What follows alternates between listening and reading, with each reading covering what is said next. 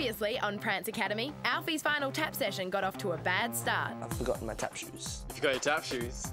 Luckily, the case of the forgotten shoes was sorted, which meant Alfie could learn his solo. When I was teaching the solo, he was adding his own little extra beats in, which looked really cool, so you're going to have fun watching him on the performance. It's show day, and Alfie's up bright and early to prepare for his big performance. Hey Alfie, how you doing? How you doing, man? Yeah, good. You feeling confident? Yeah, semi-confident. Okay, well I got your tap t-shirt to wear for it. Sweet, it's my colour.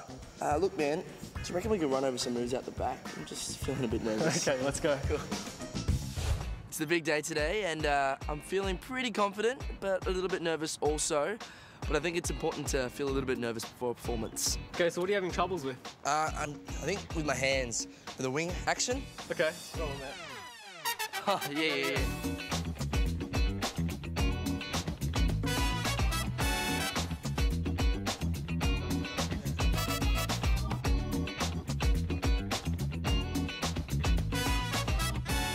Yeah, I reckon you got this. I reckon we're ready to go. Yeah? You? Sweet.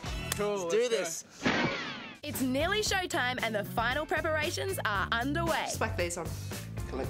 No. Brace yourself, Alfie. They're like little eels.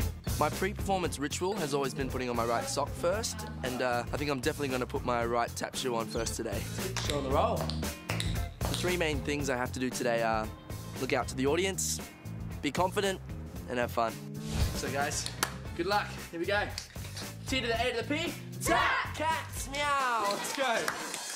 Next time on Prance Academy, it's Alfie Gledhill with the MelbourneTapDance crew. The moment you've all been waiting for. Yeah, I love tap. I love watching it. It's really entertaining.